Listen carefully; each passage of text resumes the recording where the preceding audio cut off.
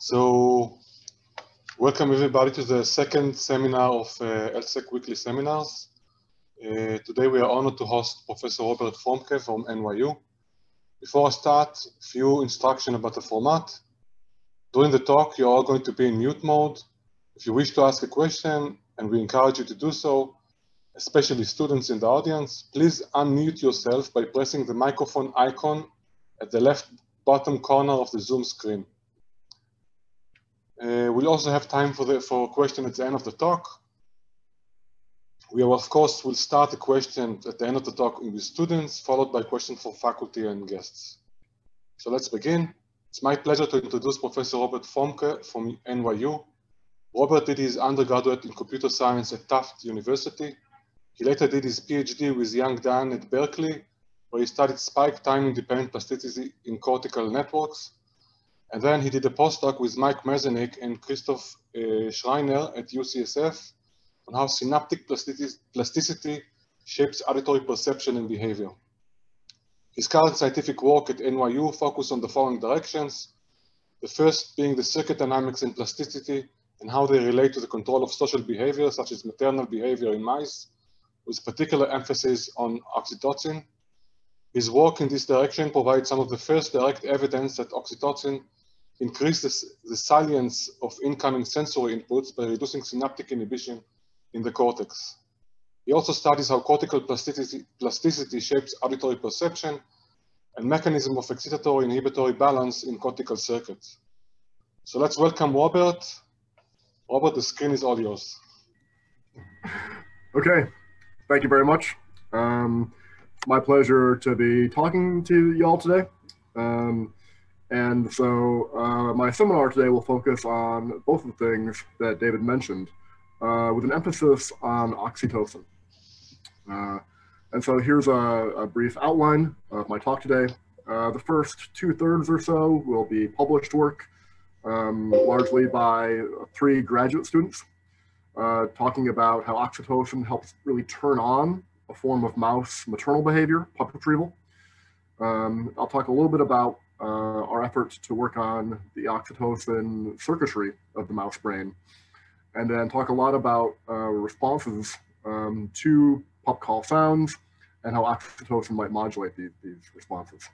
And this is the work of graduate students Bianca Marlin, who's now opening her own lab at Columbia, Mariela Mitre, who is now in residency at Cornell Medical, and Jen Schiavo, who is starting a postdoc at Columbia. And then in the final 10 minutes or so of my talk, I'll be talking about some newer work, which we're basically trying to make documentary films of the social life of a mouse, at least for a week or so, as she gains kind of new parental experience, while we record directly from oxytocin neurons to try to understand what activates the oxytocin system, what's the receptive field of an oxytocin neuron. And this is the work that was spearheaded by a former postdoc in the lab, Ioana Karsha, who now has her own lab at Rutgers. But first, how do these 2 parts of the lab kind of fit together? How do we begin working on oxytocin in the first place? Well, my lab has been consistently focused on plasticity, even from my graduate days. And it's not that things like long-term potentiation, LTP, are actually all that difficult to induce. There are all kinds of different ways you can change synaptic strength. Here are 3 of the major ways. Just by high frequency stimulation, tetanizing, say the Schaffer collateral or perforant path, you can potentiate hippocampal synapses. There's the landmark work of Bliss and Lomo in the hippocampus. Of course, pairing pre- and post-synaptic action potentials. Just by changing spike timing, you can also induce long-term potentiation or long-term depression. The work of Mu Ming Pu, Henry Markram, Bert Sackman, and others from 20 years ago. And then also you can just wash on lots of different neuroactive chemicals, carbachol, glutamate, high potassium, and that will also boost synaptic strength. The question really is, when do any of these mechanisms, when are they engaged in real life? It really could be that increases in extracellular potassium concentration do occur at some point. We just really don't know when those experiences happen to be that relate to specific forms of long-term plasticity induction. And it's not just changes in local activity that are important, Long-range signals, contextual neuromodulatory signals, are also important for these processes. This is a figure from Eve Marder's work. Eve has really been a leader in the field thinking about neuromodulation for decades. This is a schematic of the crab somatic gastric ganglion, the crab stomach, in which essentially all of the neurons and all the connectivity is fully known. We have the wiring diagram. And what's listed here are many of the neuroactive compounds, peptides, modulators, and such, that have been found to regulate the rhythm of crab digestion. And one of the points of Eve's work is that even though we have the connectome, even though we have essentially a long parts list of the neuromodulators, we still understand the full dynamics by which crabs digest their food under different states. And so if it still remains complicated in the crab stomach, what does that mean, for example, in the cortex? And then finally, if we're interested in relating synaptic changes to learning and memory, well then it'd be nice if we could work on behavioral systems that are kind of amenable to that approach, that are sort of rapidly induced with robust behaviors, and that involve learning as we might kind of more intuitively understand it, right? Bona fide learning involves abstraction, generalization, inference. It's not just stimulus response associations in a big lookup table. There's some kind of generalization that needs to be captured if we really are to learn something. And so for all these reasons, we've worked on the response, maternal responses to pup call sounds, in part also largely inspired by the work of Adi Mizrahi there. This is just, this is the long answer to the question as to how we got into oxytocin. Here's the short answer, which is exemplified by this YouTube movie I want to show you. And I borrowed this from a colleague of mine who used to watch this. He told me, for example, Monday morning when he woke up and had to start work, or he got grant reviews back or something. This movie is called 4 Laughing Babies. Let's see if you can hear the sound here. 1, 2, 3, 4.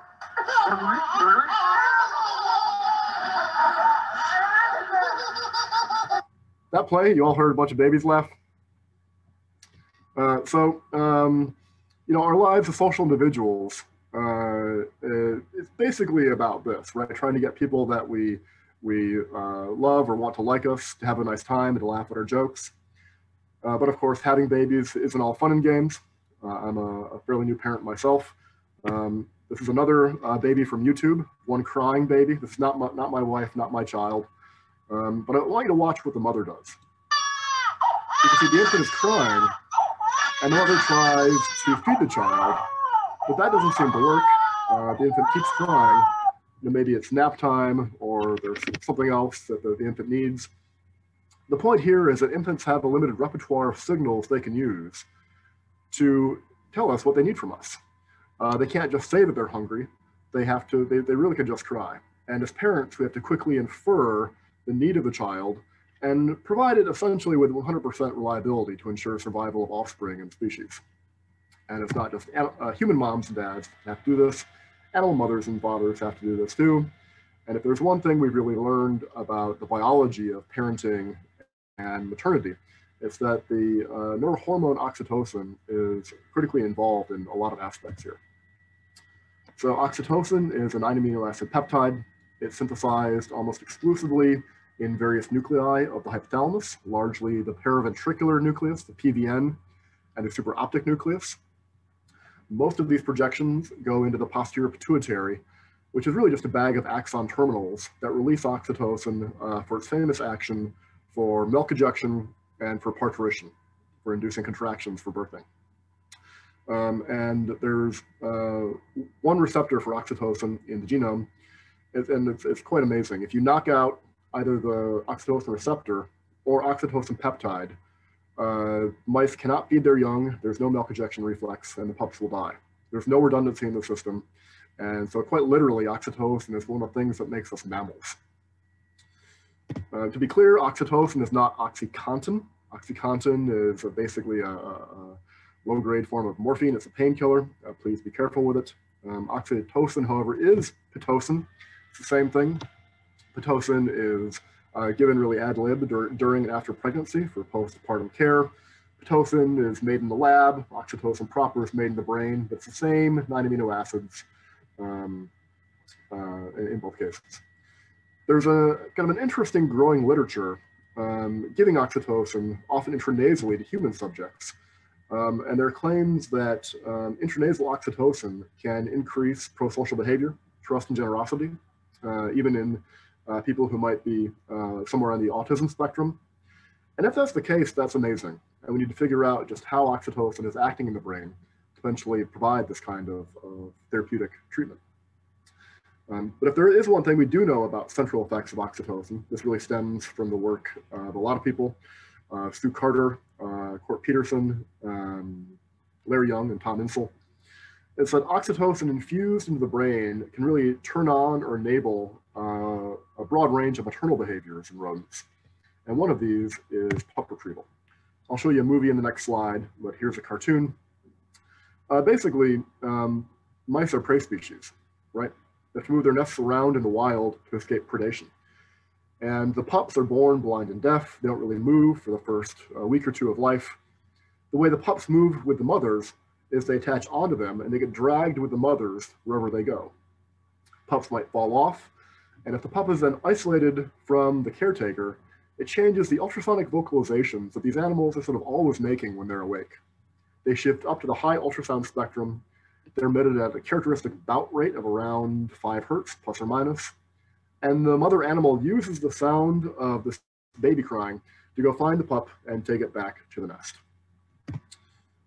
Here, and we can study this in the lab. Here's a movie where we've just pulled a pup out of the nest. This is the mother back in the nest. We use ultrasonic microphones to verify the pups do indeed make vocalizations. And you can see with short latency, the mother goes, picks up the pup. I want to play this again, and what I'd like you to focus on is how the mother animal seems to understand or know the physics of the pup, precisely where to pick it up, how much force to use, to overcome gravity without hurting the animal, picking it up from the scruff of the neck. And so it's unlikely, at least, that all of this is sort of fully innate and hardwired into the genome. There have to be at least motor components by which the animals have learned how to manipulate pups. And one of the questions really driving our research is on the auditory side, how much of this is intrinsic versus how much is learned from experience. Because there certainly is some element of learning that might occur. Virgin females who do not have much experience in pups, they don't retrieve animals in the same way. They might investigate the pup as a source of novel sound generation, but you can see they're neglectful. They basically just ignore the pup. But we've known for a while as a field that exposure to pups will induce maternal behaviors in virgin females, with the exception of lactation. And the presence of the mother animal might infect that in some way. And so the first experiments that we did involved taking virgin animals, putting them in the cage with a mother and her pups, and then testing the virgin's retrieval after periods of exposure, ranging from 1 hour to 3 days or even longer. And some animals are treated with saline as controls. Other animals are treated with oxytocin, either pharmacologically or using optogenetics. Okay, here's our assessment of pup retrieval in one of these co-housed virgins. This is a retrieval success on the y-axis, tested in just the same way I showed you, 10 or 20 trials over about half an hour or so at these time points indicated by the dots.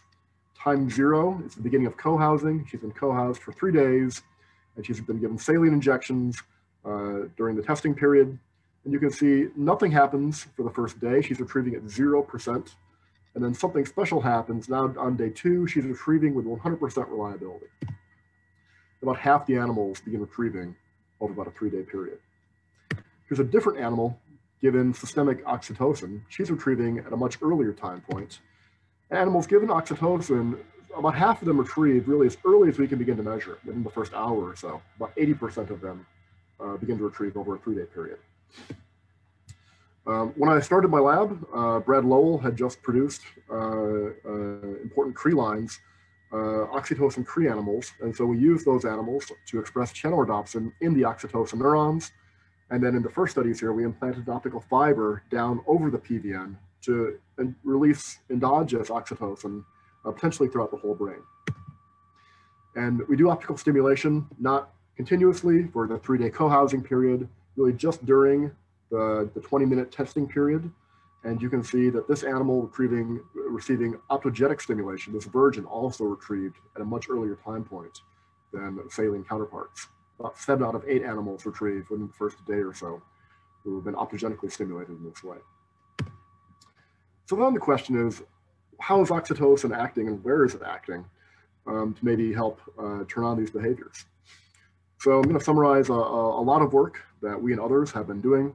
Valerie Grinovich, Ron Stoop, and their colleagues also have taken a lot of effort to map projections out of the oxytocin neurons, projections to the oxytocin system. We essentially find oxytocin positive axons in every bit of brain area that we've looked at, often with low abundance, but the axons are definitely there. What about receptors for oxytocin? Well, like I mentioned, there's one receptor for oxytocin in the genome, but it's a GPCR with a lot of homology to the vasopressin receptor family. And so there hadn't been a good antibody for the mouse oxytocin receptor. So in collaboration with Moses Chow's lab, who has experience making antibodies to GPCRs, we took a few years and made a nice, clean, specific antibody for the mouse oxytocin receptor. Here's tissue from a wild type of virgin female auditory cortex, the 6 layers of cortex down the side here. DAPI is our counter stain for cell number. We tried several different epitopes. The second one, OXTR2, was the most specific. Here is our antibody staining with OXTR2 in red. Many cells in wild type tissue are stained. No cells are stained in oxytocin receptor knockout animals. We then characterized receptor expression throughout the brain. We've also been doing it throughout the entire organism, which I'm not going to show today. And there are interesting differences in the patterns of receptor expression between males and females, sometimes between mothers and non-mothers. But one unusual hotspot was in female left auditory cortex. Here's tissue from the left auditory cortex and the right auditory cortex of the same virgin female. And about 40% more cells express oxytocin receptors on the left side than on the right side. About 20% or so on the left cortex, about 10% or so in right auditory cortex. And with an antibody, we can go a little bit further and ask, who are these cells expressing receptors in the cortex? Similar to work by Nat Hines using back transgenic animals, we find that most of the cells expressing the receptors in cortex are inhibitory interneurons. About 70% of the oxytocin receptor positive cells are interneurons of either parvalbumin positive or somatostatin positive flavor. The other 30% of the cells are essentially everything else, including pyramidal cells and some glial cells.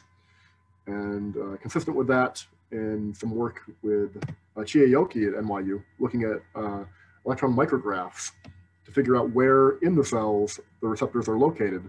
We see receptors sort of here and there in glial processes and dendrites and axons. But one interesting place that we located oxytocin receptors was at inhibitory synapses. Here's a GABAergic terminal she identified onto a postsynaptic excitatory cell. And so the oxytocin receptor sort of poised, ready to modulate intracortical inhibition. And along those lines, if we cut brain slices of mouse auditory cortex, this is left auditory cortex, we've patched onto a layer 5 pyramidal cell here in the brain slice. If we just shock the tissue with an extracellular electrode to evoke EPSCs and iPSCs, we see there's almost no direct modulation of the EPSC itself. There is a form of long-term plasticity of the EPSC I'll get to, but there's no direct effect on the EPSCs per se of oxytocin. Instead, oxytocin seems to downregulate the strength of evoked inhibition.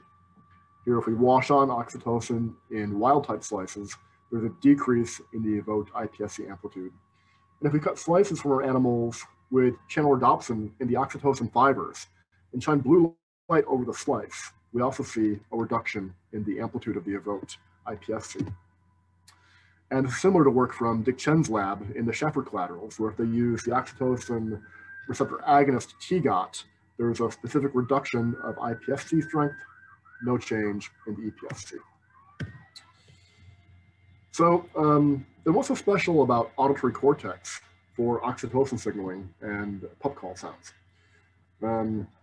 Well, here's a schematic of the mammalian auditory system. The cochlea is down here.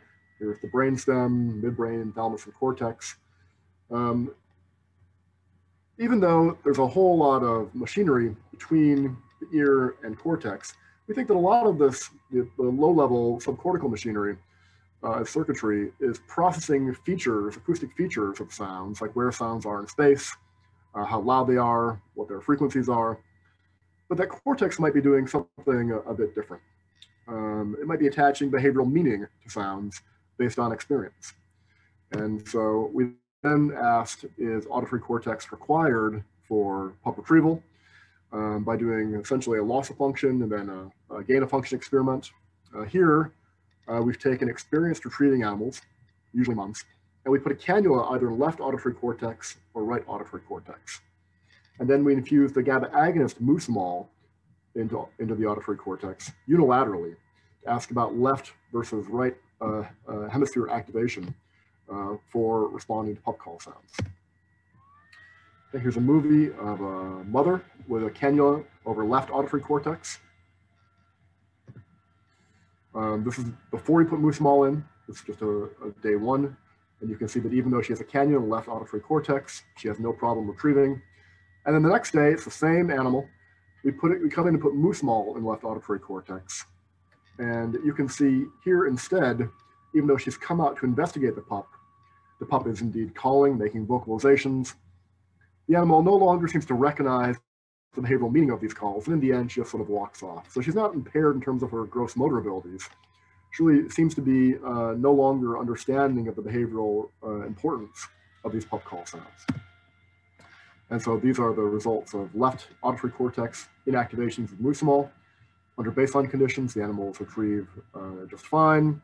With muscimol, about 1/3 are impaired, 1/3 are okay, and 1/3 crash completely. And the next day, if we come in and put saline in those animals, they're back up retrieving just fine. Pup retrieval abilities seem to be also left lateralized in auditory cortex, because if we put muscimol in the right auditory cortex, there's no effect in 4 out of 5 animals. And this is consistent with earlier work from Gunter Ehret's lab. Gunter is one of the grandfathers of this whole field. He's been recording and synthesizing pup vocalizations dating back to the 70s and 80s. I like showing this figure from one of Gunter's papers. This is the only figure in the paper. It's a single bar graph published in Nature in 1987. Look at the ends here, hundreds of animals that Gunter has tested on a T-maze, where one arm of the maze is playing infant distress calls. The other arm of the maze is playing similar sounds. They've been scrambled a little bit, but they're definitely different than canonical pup calls.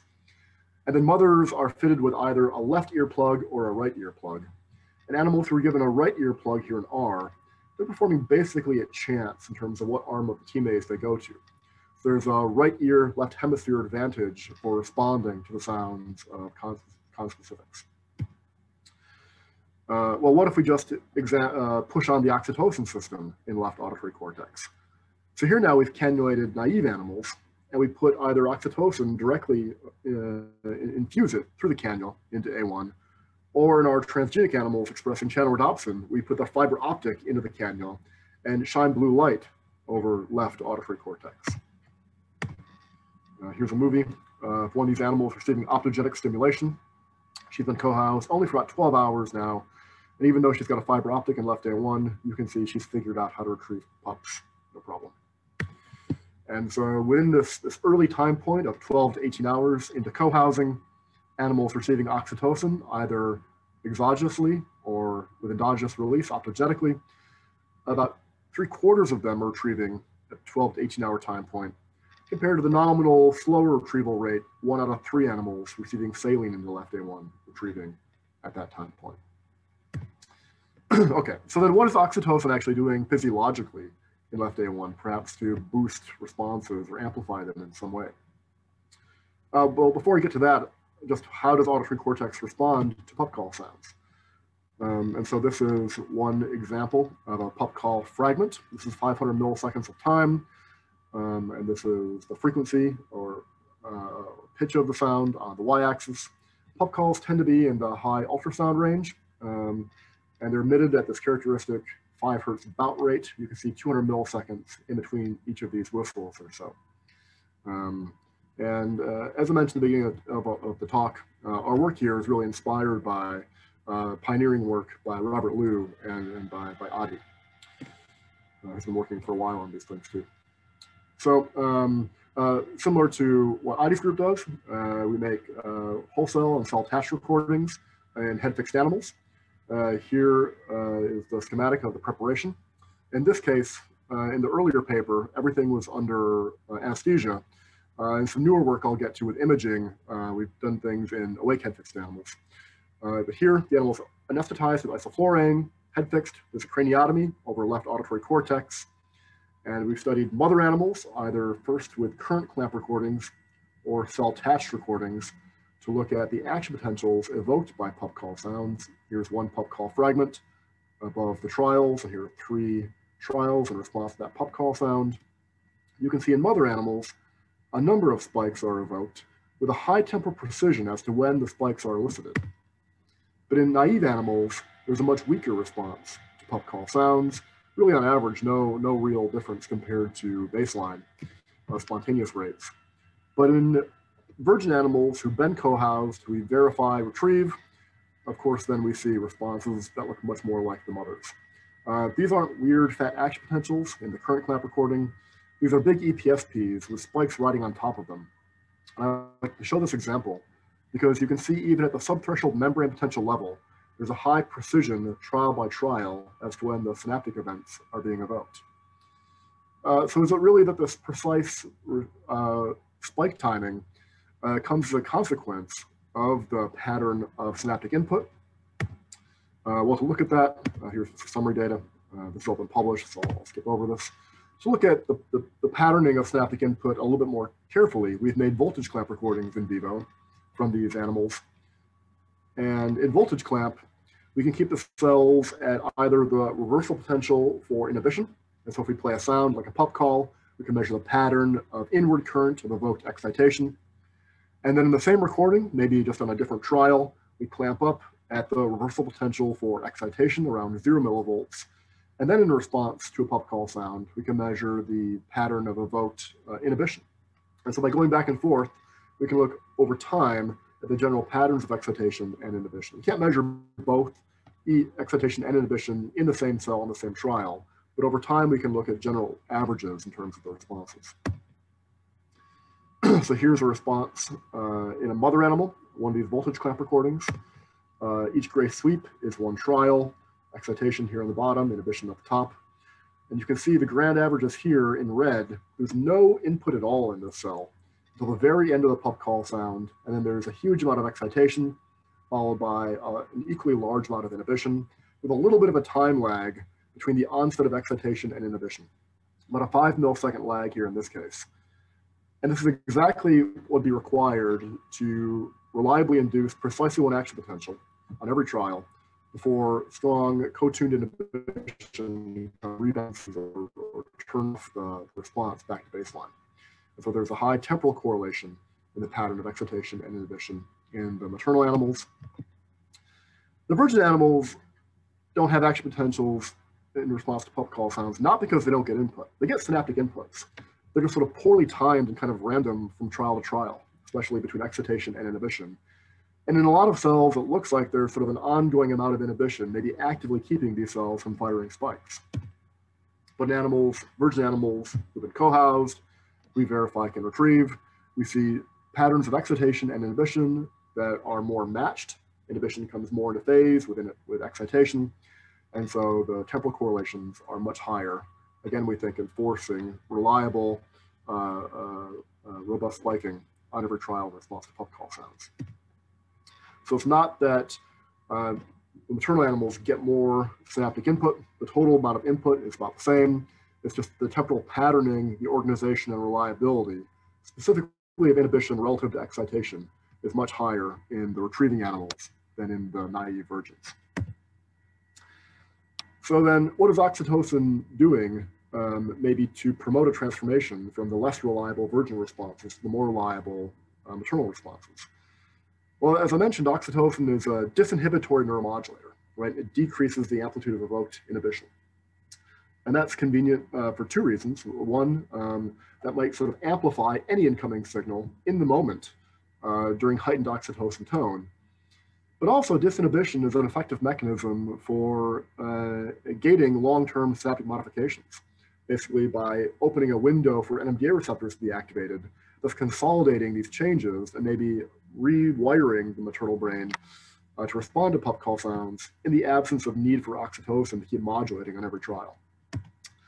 So to test that hypothesis, we did what's essentially an LTP type of experiment by design, pairing experiment, pairing pup call sounds with oxytocin. The experiment's in 3 phases. We begin by patching on to layer-5 pyramidal cell in left female virgin auditory cortex. Play a pup call sound and measure the pattern of evoked excitation and inhibition. Then pair that pup call with oxytocin, either exogenously or autogenically, and then keep recording it for as long as we can after a few minute pairing period where we stop applying oxytocin afterwards. Here's one recording over about an hour that my former student Bianca made. Here before pairing, you can see that there are synaptic inputs evoked into the cell, but they're fairly uncorrelated and fairly random. But then when she applies oxytocin, inhibition essentially goes flat. That happens really within the first 30 seconds to a minute. And then over the next few minutes, excitation begins to change. Excitation becomes much more reliable in this cell right here in the middle at this moment in time. And then she washes off oxytocin, basically drips saline onto the cortical surface, the craniotomy. Inhibition stays flat for about 15 minutes. Excitation remains reliable in this cell here. And then 45 minutes later, look what's going on with inhibition. It begins to recover, but then the temporal structure of inhibition looks much more like the temporal structure of excitation. So inhibition has become balanced, if you will, with the temporal pattern of the excitatory input evoked by the call. And this is just a summary of these changes to excitation and inhibition, and a summary of changes in the temporal correlation as measured over multiple cells.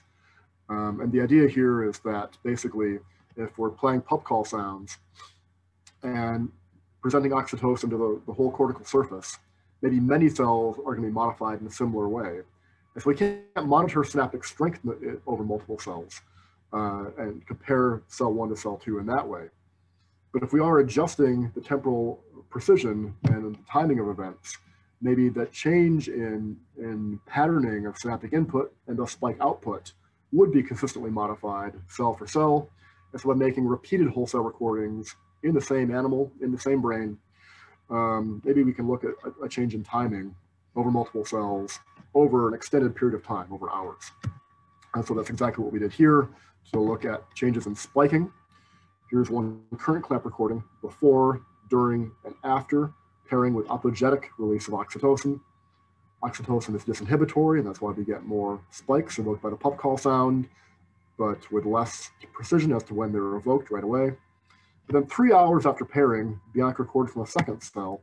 And now look, in response to this pup call sound, there's one precisely timed spike on every trial.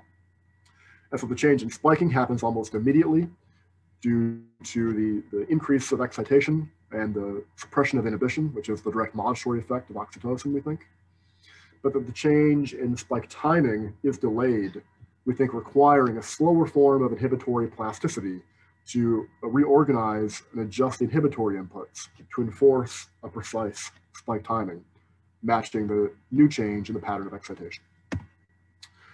Recently, we began to look at this using 2-photon imaging to get a sense as to how the population of cells in left auditory cortex might respond to pup call sounds. And so this is the work of my graduate student, Jen Schiavo, using GCAP expression to do 2-photon imaging in awake head fixed animals. And Jen was interested in asking the question, do individual cells, the population as a whole, respond essentially categorically to pup call sounds? Pup calls do have some variability. Even the same animal, the same pup, there'll be some variability in terms of the spectrotemporal features in the particular pup calls it's emitting. And yet the mother animal has to classify all of the sounds within a particular range as a pup call, a distress call for behavioral operation. Just like we have to recognize our names or the cries of our infants despite some variability within some categorical boundary. So is there some form of statistical learning, and at what level?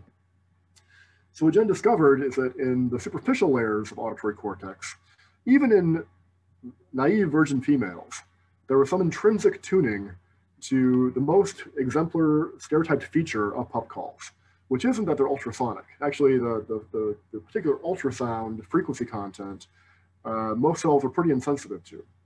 But what really was most important was the rhythm, that 5 Hertz bout rate.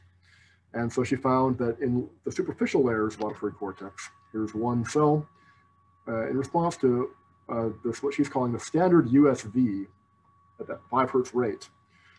Some of these cells respond to that rate, but if we add spacers in between the little pup call whistles to make them longer or to make them shorter, the cells and the animals themselves don't respond to pup call sounds. In fact, the virgins can be trained to press a lever to turn off pup call sounds specifically at this rate because they seem to find them somewhat aversive. But animals who've been co-housed, here's a cell recorded in a retrieving virgin. You can see the cell itself has a broader range of responses to sort of fill the range of exposed pup call sounds because there is some deviation in the rate at which pup calls are emitted. Sometimes they're faster, sometimes they're slower, and retrieving animals respond within the full range of exposed calls. And there are cells in the auditory cortex that also seem to respond within this broad range. And so the point here is that there does seem to be some initial scaffolding or hardwired tuning, maybe similar to humans, in which we all can hear baby cries and might even have some reaction to it. But our behaviors are different in dependent experience, and maybe this initial hardwiring allows for rapid plasticity to enable rapid maternal behavior. And sure enough, if she images excitatory cells and inhibitory cells over the course of co-housing, we can kind of watch in real time as the excitatory cells and inhibitory cells become reorganized. There's initially a very sharp tuning that's down here in the left in the solid line of the excitatory cells. There's sort of a broad tuning of the inhibitory cells over the range of pup call intervals that she's presented in her library of different synthetic calls. And then this is a naive animal who's been co-housed for 24 hours. She's not retrieving yet, but you can see that the responses of the excitatory cells and the inhibitory cells have begun to become matched. And then on the very next time she tests retrieval, about 12 hours later, you can see they remain matched and they stay matched a day later. So we think that rewiring of the auditory cortex is an initial bottleneck. Essentially, right after that happens, the animals will start responding, retrieving behaviorally, retrieving pups back to the nest. Okay, so to summarize the first 2/3 of the talk, really, we've been looking at an unusual left lateralization for maternal response to pup vocalizations at multiple levels. Left auditory cortex has more cells expressing oxytocin receptors. Left auditory cortex is required for responding to pup call sounds. And there are responses to pup calls that are much more robust and reliable in mother left auditory cortex compared to that in virgins or compared to right auditory cortex or males. There are responses in males, there are responses in right auditory cortex, but they really do seem to be qualitatively different in female left auditory cortex in experienced retrieving animals. And then we've been looking at the cellular and synaptic action of oxytocin, how it might enable plasticity and help convert the less reliable virgin responses to the more reliable maternal responses. So in the last 10 minutes or so, I want to ask, when might oxytocin be released in several days and a week of co-housing? The pairing experiment that I showed you compared a pup call with oxytocin and found that the less reliable responses became more reliable. Does it actually emulate anything that might happen during co-housing? Like I said back in the beginning of the talk, a lot of different compounds can lead to changes in synaptic strength. That doesn't mean that they're, for example, the relevant endogenous neuromodulators that are activated during specific behavioral epochs. In the biological mothers, it's a little bit more straightforward as to when oxytocin might be released. They're definitely nursing, and so there could be co-release of oxytocin through collaterals into the CNS. But what about virgin females who aren't lactating? is there anything in their life, especially when they become co-housed with a mother and pups, that might activate their oxytocin system? Or is it happening through other mechanisms? So to look at this, we've basically begun making documentary movies of the maternal life of these animals. Because some social events can happen so quickly that if we're not recording everything, we might miss the most important event that can really dominate and transform social dynamics. Think about how interesting and complex human social behavior and interactions happen to be, right? If you miss an eye roll, if you miss one word someone utters, you might not understand the, in some cases, permanent change in a social network that triggered. And so instead of taking snapshots every half hour of behavior or such, we've begun recording continuously with cameras. We now have multiple cameras on multiple cages. But basically the idea here in the first set of studies is we wanted to just record continuously for the week of co-housing, taking a virgin female, putting her in a cage with mom and her pups. And you can see this virgin has an electrode in her brain.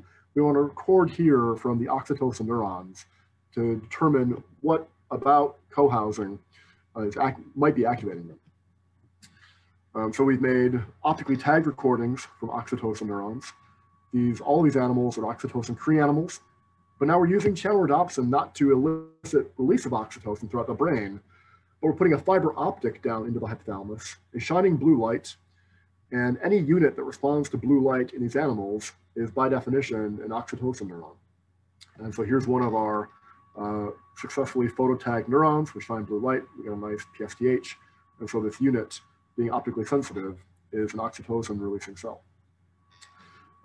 It turns out that putting our fiber optic on the electrode bundle in the hypothalamus was a little too damaging to the animals. So we have to do two different implantations here. Electrodes down in normal to the surface and coming in at an angle, the fiber optic.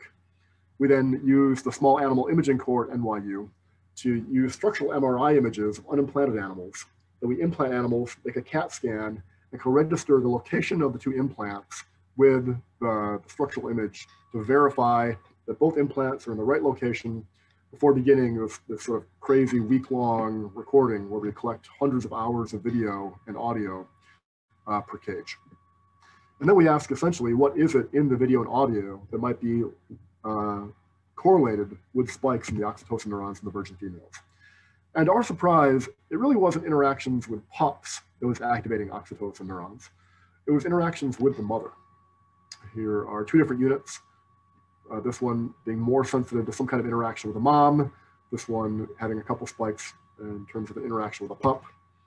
And we have identified in the video 3 different interactions that seem to lead to activity in virgin oxytocin neurons. This is all hand scored, but going forward now, we're taking advantage of modern machine learning approaches to kind of automate the analysis of hundreds, now thousands and tens of thousands of hours of continuous video. So for one, it seems that mothers keep the virgins in the nest. It's a behavior we're calling shepherding. It seems to activate oxytocin neurons. They chase the virgin into the nest. Mothers then seem to spontaneously generate retrieval trials in front of virgins who are in the nest, and they seem to watch and learn by visual observation. And then in some cases, the maternal animal will bring a pup to the naive virgin and leave it with her, as if to encourage her to do something with the animal that then begins to emit vocalizations. So let me show you these 3 behaviors. Okay, so we score all kinds of different behaviors. Here I'm just showing you time in the nest versus time out of the nest. It's fairly easy to score for the 2 animals who are co-housed, the virgin and the dam, along with the dam's pups. Every day at the red line, we test the virgin on is she retrieving pups or not as a nice proxy for acquisition of maternal behavior. You can see that time out of the nest in yellow, the mother is kind of in and out of the nest all 4 days. But look at the virgin. Starting on day 3, she's almost exclusively in the nest the entire time. And that's because the mother keeps her in there. Okay, I said this is a behavior we're calling shepherding, and I think you'll be able to see why. Here's the virgin. She just went to get a drink of water at a hydro pack. Here comes the mother to escort her back to the nest. Did the video play? Everybody saw that? So this isn't a subtle behavior. This happens hundreds of times, pretty much in every animal pair that we've looked at. In those animals in which we've recorded from PVN units, including phototag units, the shepherding behavior activates oxytocin neurons and unidentified PVN neurons. Here are 9 simultaneously recorded PVN units, including 1 phototagged oxytocin neuron, unit 3. This isn't really a trial-based kind of behavior, right? This is just spontaneous behavior. But because it happens hundreds of times, dozens of times, even in a short period of time, which we can hold the same units, we can make PSTHs. And you can see that in gray, time 0 is virgin head nest entry after being shepherded. Some of these neurons respond during the shepherding. Some of these neurons respond when the virgin's head enters the nest. And with our microphones, we know that the pups are calling a lot. And so this could lead to a kind of a natural pairing between release of oxytocin and pup call sounds. These neurons burst fire at around 10 or 20 hertz, which is exactly what's required to release the large dense core vesicles containing oxytocin. So now that the virgins are basically living in the nest, something else begins to happen. And that as the mother spontaneously retrieves pups in front of her, this is probably not on purpose. Here's the mother now. She comes out, she dropped off a pup. An accident, the pup just fell off of her. She goes, picks up the pup. You can see the virgin is here in the nest. This maternal demonstration of retrieval also activates the virgin PVN and virgin oxytocin neurons. Here's 1 PSTH. This is a complex behavior, of course, that the mother is enacting, that the virgin seems to be watching. And so the activity in virgin PVN is sort of appropriately complicated. But when mothers retrieve pups, about half of the virgin oxytocin neurons we've recorded from, about 10 out of 21, increase their firing rate transiently during that period. Some of these are the same cells that responded to shepherding. Some of these are different cells. So there is some heterogeneity in the oxytocin population. Interestingly, some of these cells that respond to the mother retrieving also respond when the virgin herself retrieves, if we can record from them if the virgin begins retrieving at an early enough time point. Analogous to mirror neurons that have identified in primate motor cortex that respond to a monkey watching an act and then performing the act itself. But is it really the case that virgins are sitting there watching other animals be maternal and learning by visual observation? And so to test that, we took non-co-housed virgin females and we just put them in the cage with the mother during testing of retrieval by the mother now. And that's easy. We take pups out of the nest and the mother will rapidly retrieve them. And then half an hour later or so, we test the virgin and ask, is she retrieving pups yet? And we do that once per day for about 4 days. Each testing is around 10 trials. And so here are 15 animals. These are non-co-housed virgins. And you can see about half of them begin retrieving within about a day or two after the mother demonstrates retrieval. We worried that there might be some physical contact that could be promoting oxytocin release in the virgin. And so in other animals, we put a transparent barrier, a piece of plexiglass, between the observer virgin and the demonstrator mother. Pup odor can pass through this. Pup sound can pass through this. The animals can see each other. They just can't physically contact each other. And again, about half the animals begin retrieving when they're exposed to maternal retrieval from the other side of the barrier. But if we paint that barrier black, so there's no visual input, then only 2 out of 18 animals develop sensitivity to pup call sounds. The other 16 out of 18 animals didn't retrieve at all, indicating they are acquiring, by visual observation, some enhancement in terms of their ability to retrieve pups. This depends on oxytocin, because if we go back to the transparent barrier and put an oxytocin receptor knockout mouse as the virgin observer, only a couple of those animals begin retrieving after visual observation. Only a few, 2 or 3 or so, compared to 50% of wild types. Okay, so this is my last data slide.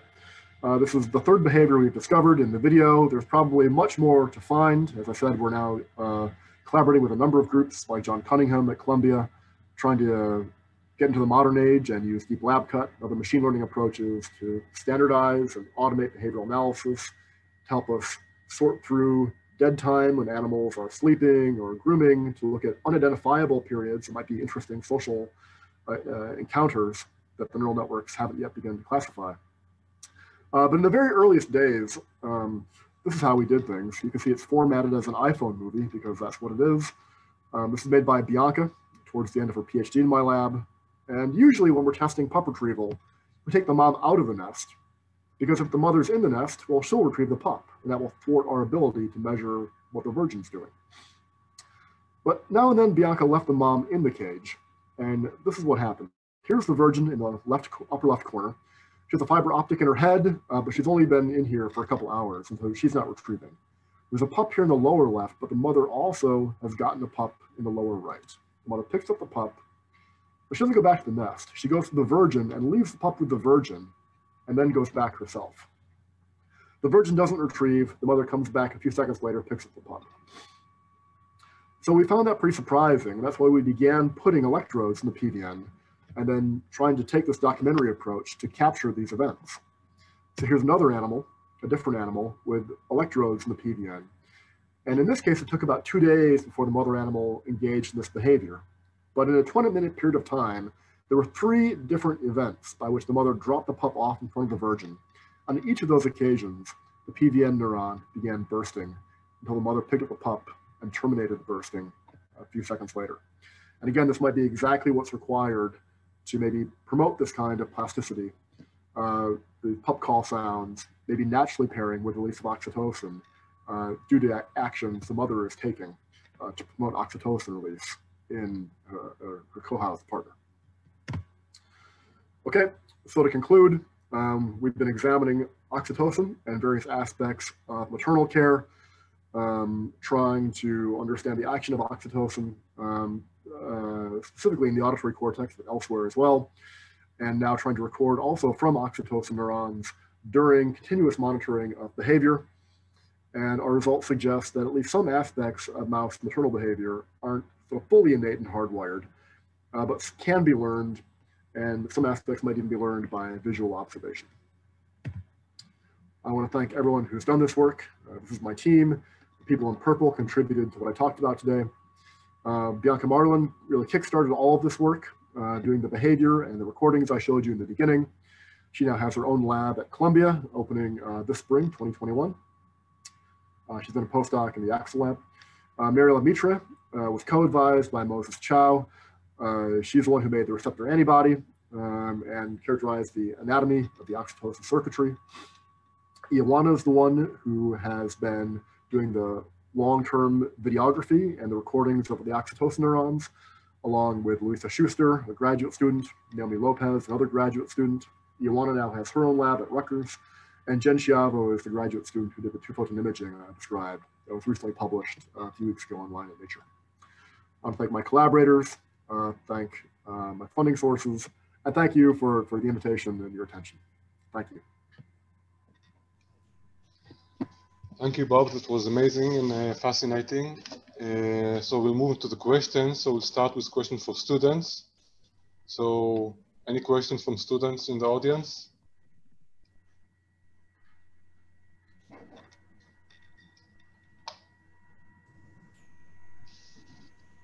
Okay, so I guess we'll move to the faculty. So maybe I'll start with a question first. So I couldn't help noticing that in one of your slides, there was a huge hotspot in the hippocampus. I guess it's CA2. Yep. So is anything known about the mechanism or if it's disinhibition in CA2 by oxytocin or anything else? Yeah, so we've been working with Dick Chen's lab a lot on that. Dick is really leading the project in the hippocampal formation, also in collaboration with Yuri Buzaki's lab. CA2 is a hotspot for both receptor expression as well as innervation of oxytocin fibers. In fact, you can use either marker, the oxytocin fiber innervation or the receptor expression, as a way of demarking CA2 itself. CA2 and CA1 are very different in terms of the responses to oxytocin modulation. And now we're trying to figure out, what's the general principle and how is it working in many other brain areas. So for example, in the auditory cortex, there's a reduction in the amplitude of evoked IPSCs, similar to what we see in the the CA1 region. Dick has a nice paper in Nature in 2013, Owen et al., showing that what oxytocin seems to be doing in CA1 is directly depolarizing fast-spiking interneurons. And so application of the oxytocin receptor agonist TGOT depolarizes these cells, and they begin releasing more transmitters spontaneously. So the spontaneous inhibitory tone goes up. What that does is it also depletes vesicles. And so when there's an evoked event, if you then shock the Scheffer collaterals, because there's a depletion of transmitter because of the increased spontaneous drive, there's a reduction in the evoked drive. And so there's a nice connection there between mechanisms of short-term plasticity and neuromodulation, and also a cautionary tale for thinking about and trying to connect spontaneous activity changes to evoked activity changes. Sometimes they go together, but in this case, they're opposite because they seem to be directly related. In the auditory cortex, we also see a reduction of evoked iPSC amplitude. And we think it's by a similar mechanism, although we haven't fully worked out the details like Dick has in the Scheffer collaterals. But in CA2, it seems to work very differently. In CA2, the C2 pyramidal cells themselves express oxytocin receptors and are depolarized. There are sometimes slow ramp depolarizations over seconds, even minutes, then lead to burst firing in the CA2 region. So, even neighboring areas, neighboring cell types can have very different responses. But it seems to be due to, is it predominantly the inhibitory cells expressing the receptor or the excitatory cells expressing the receptor? Thank you. So, Rob, what would be the function of the hippocampus there in terms of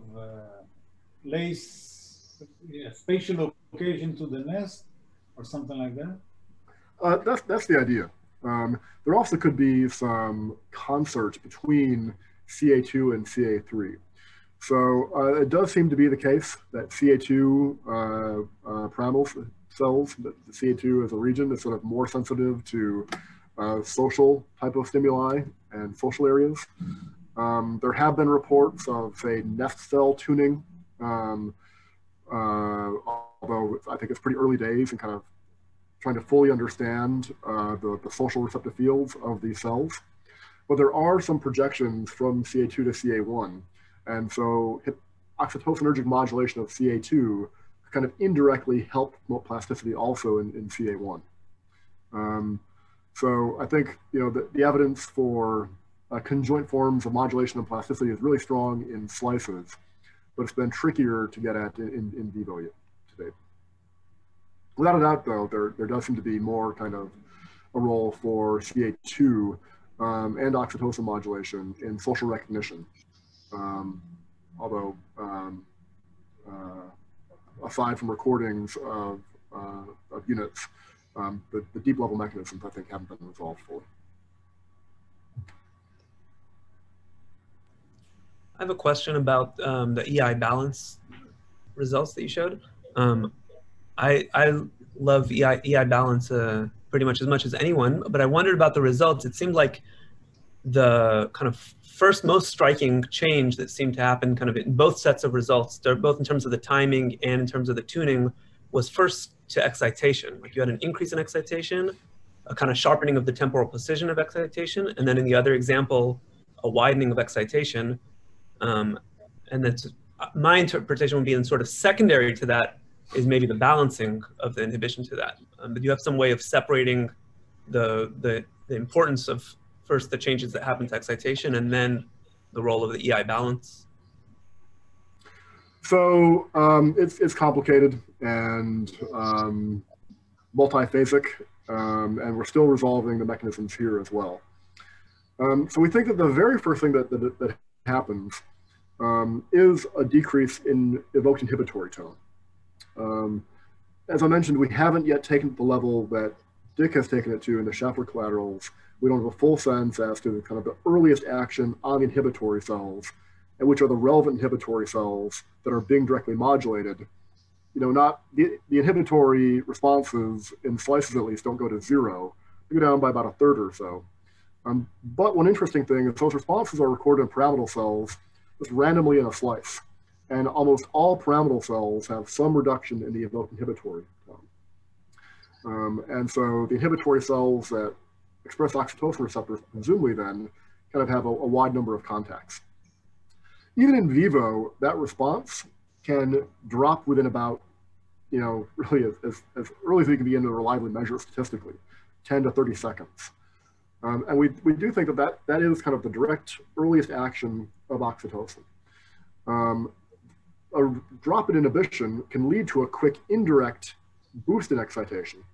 And without a doubt, that then also leads to a fairly rapid form of NMDA receptor dependent LTP. We've looked at that in slices as well. We know that this disinhibition does in fact lead to an NMDA receptor dependent change in the excitatory strength, making it stronger. That change in excitation, which is a consequence of neuromodulation, but we don't think the direct action of neuromodulation, can be expressed within minutes. And then the inhibitory responses first have to recover from being reduced by the neuromodulator. And we think that's dependent on, one, the removal of oxytocin from the extracellular space where it would continue to act on oxytocin receptors as long as they're not being fully internalized. We then would have to have a recovery from, say, vesicle depletion, if it is the case that the inhibitory cells are spontaneously active and dumping transmitter. That would basically return the inhibitory strength back to baseline. But there are forms of inhibitory plasticity that do seem to connect to earlier forms of excitatory plasticity. We looked at this even in whole cell recordings induced by spike timing dependent methods. If we pair stimulation in a brain slice, which would evoke some pattern of excitation and inhibition, we pair that with a postsynaptic action potential repetitively, a la STDP, we see long-term changes in EPSCs and also long-term changes in iPSCs that were specifically paired with the postsynaptic spike. And so basically then putting it all together, there's a recovery from neuromodulation and then a form of inhibitory plasticity that might be slow because it depends on that recovery from neuromodulation, but also might just take a little while if there are other excitatory changes that are happening kind of throughout the circuit, right? Some changes that are maybe triggered early can lead to other changes indirectly because excitatory plasticity is a positive feedback kind of process. And so the inhibitory inputs might then have to kind of catch up. But we think that inhibitory balancing or specific strengthening where excitation got stronger has to happen fairly quickly to control the new change in excitation. It has to be fairly specific. It's not some kind of homeostatic thing that's elevating all of inhibition, but it's dependent on what specific inputs were activated during the initial modulation event. So the short of it is there are probably at least 3 or 4 different identifiable mechanistic components. One of the most interesting aspects of this is an NMDA receptor dependent form of inhibitory plasticity that strengthens inhibition in relation to the excitatory, the NMDA receptor activation that it occurred with.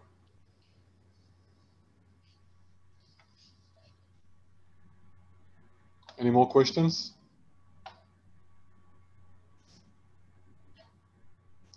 If not, then thank you very much, Robert, and see you all in the next seminar next week.